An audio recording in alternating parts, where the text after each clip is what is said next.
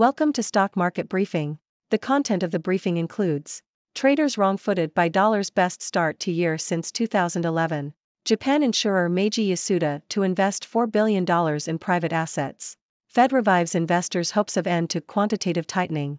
Strategist talks defensive playbook for Fed rate cuts. How major U.S. stock indexes fared Friday, 1/5/2024. Traders wrong-footed by dollar's best start to year since 2011. Bloomberg. Traders who bet on a weaker U.S. dollar are likely regretting their decision as the greenback has recorded its best start to the year since 2011. Non-commercial traders increased their short positions on the dollar in the week ending January 7, with around $10 billion now tied to the belief the U.S. currency will fall. However, the Bloomberg Dollar Spot Index has risen by 0.9% since the start of the year. Japan insurer Meiji Yasuda to invest $4 billion in private assets. Nikkei Asia. Meiji Yasuda Life Insurance, one of Japan's largest insurers, plans to invest 600 billion yen, $4.2 billion, in domestic and overseas private assets over the next 3 years in a bid to raise returns. The insurer intends to diversify its assets under management by investing in private equity and private debt, moving away from traditional investments in government bonds and stocks. Meiji Yasuda will use asset management startups to help expand its investments in new asset classes and will select partners based on their track record and alignment with its objectives.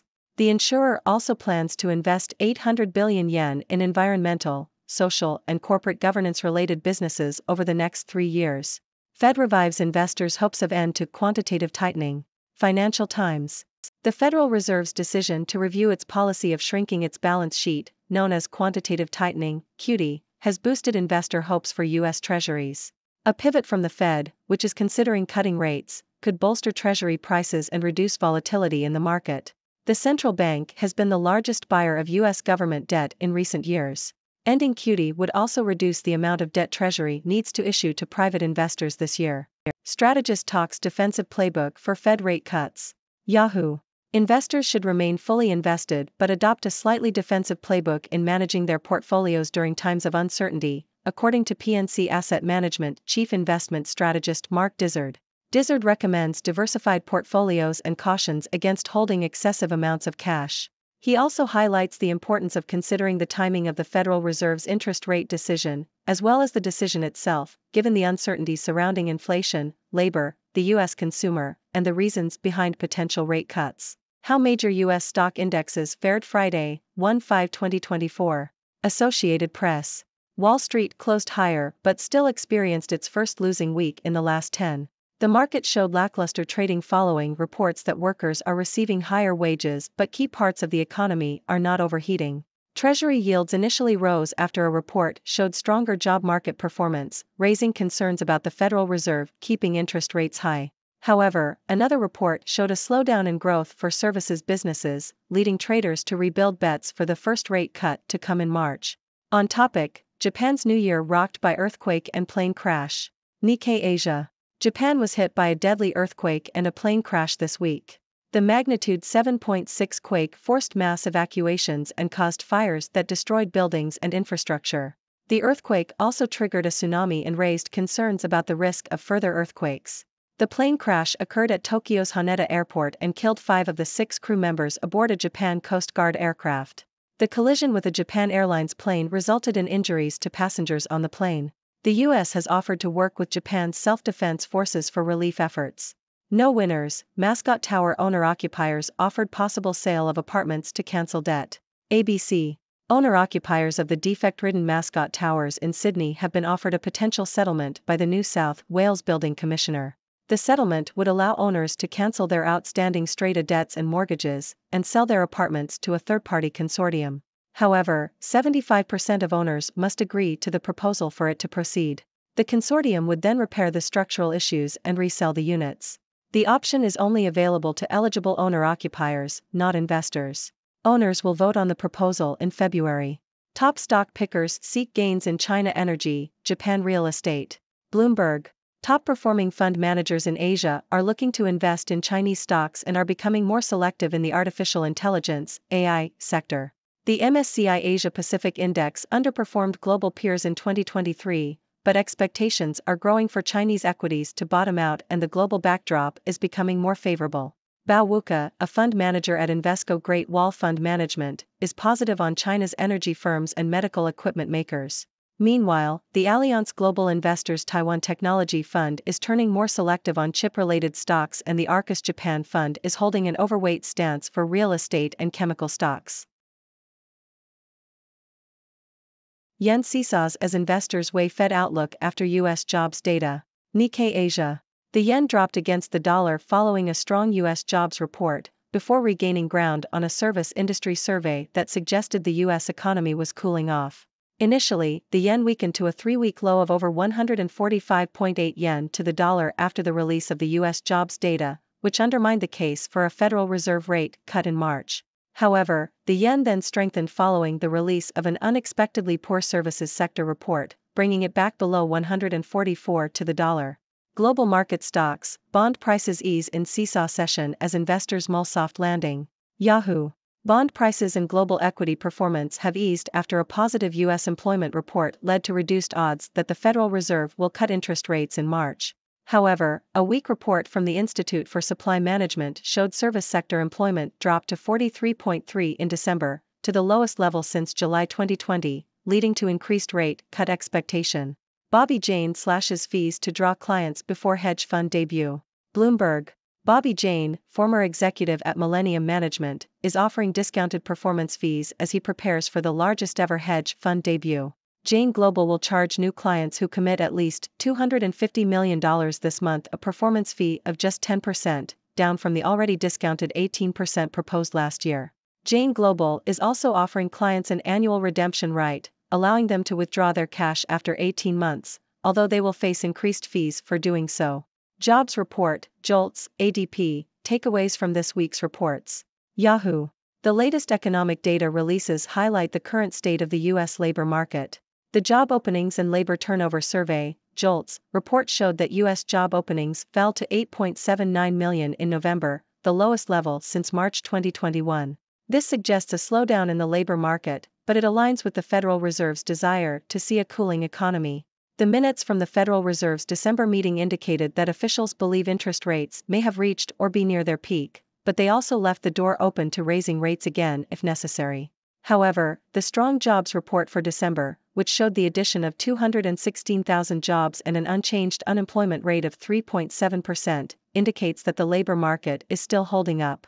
Overall, the data suggests a slowing labor market, but not one that is entering a recession. The Federal Reserve's dovish stance and the market's reaction to it have been seen as surprising, with some experts questioning the advantage of signaling multiple rate cuts in the coming year. Fed should lower rates as economy normalizes, Barkin says. Bloomberg. Thomas Barkin, president of the Federal Reserve Bank of Richmond, has said that the central bank can lower interest rates as the economy returns to normal and confidence grows about the downward path of inflation. Barkin, who is a voting member of the Federal Open Market Committee this year, said that rates should be normalized as the economy gets back to normal. He added that the first 3 months of 2019 will provide critical inputs to his thinking on inflation and that labor market softening will be less pronounced in the event of a gradual downturn. Just how strong was Friday's jobs report? Financial Times. The U.S. job market may be showing signs of weakness despite the headline figures indicating strong job creation in December. Data from the household survey revealed a decline in the number of employed people, although this was offset by a decline in the size of the civilian labor force. The 3-month pace of job creation has also declined, and there has been a drop in prime-age employment and full-time employment. Despite signs of labor market cooling, analysts are divided on whether the Federal Reserve should maintain tight monetary conditions. Hello, viewers. It's me, Dr. Six, your resident observer from the six-dimensional world. I'm here to bring you a lighthearted and humorous summary of today's news. Let's start with the traders who bet against the US dollar.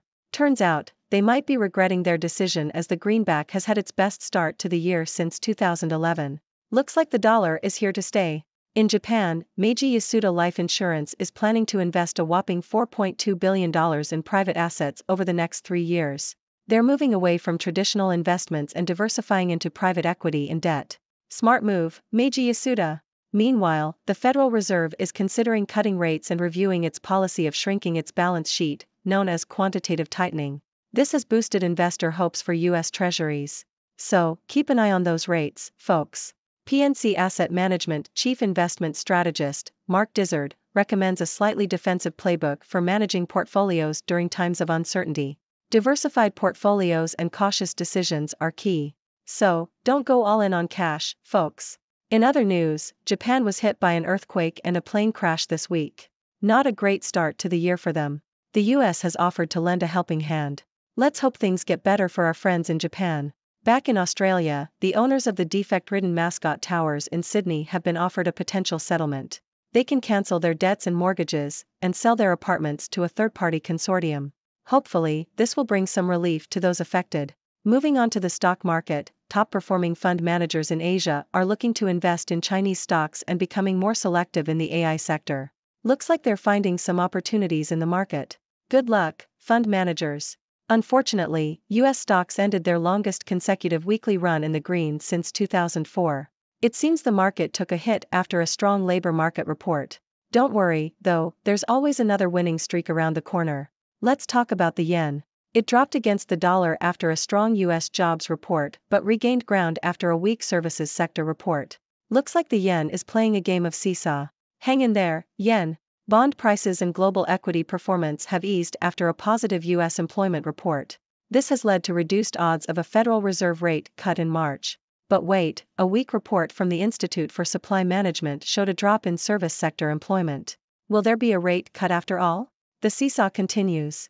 Bobby Jane, former executive at Millennium Management, is offering discounted performance fees as he prepares for the largest ever hedge fund debut. Talk about a deal. It seems Bobby Jane is pulling out all the stops to attract clients.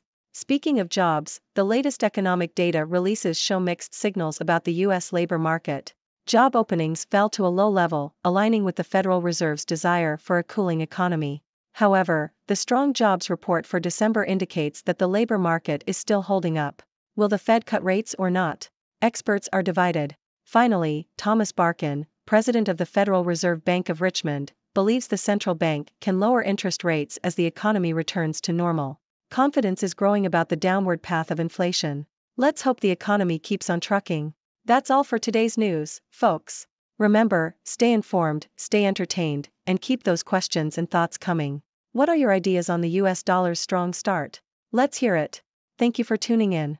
The content above showcases the latest briefing reports and analytical synopses, thoughtfully curated by the 6Do team. These insights stem from a wide array of reputable media outlets, think tanks, government sources, and specialized experts worldwide. We encourage you to explore these sources for a comprehensive perspective. Keep in mind that while the content may not always align with the official standpoint of 6Do Brief, it's not meant to be taken as absolute directives for decision-making. Comprising seasoned media professionals, learned scholars, and accomplished scientists, the 6Do team embodies a trailblazing, fully independent media entity. To customize 6Do Brief to meet your professional needs, you have the option to subscribe to a diverse array of briefings on our website, 6dobrief.com.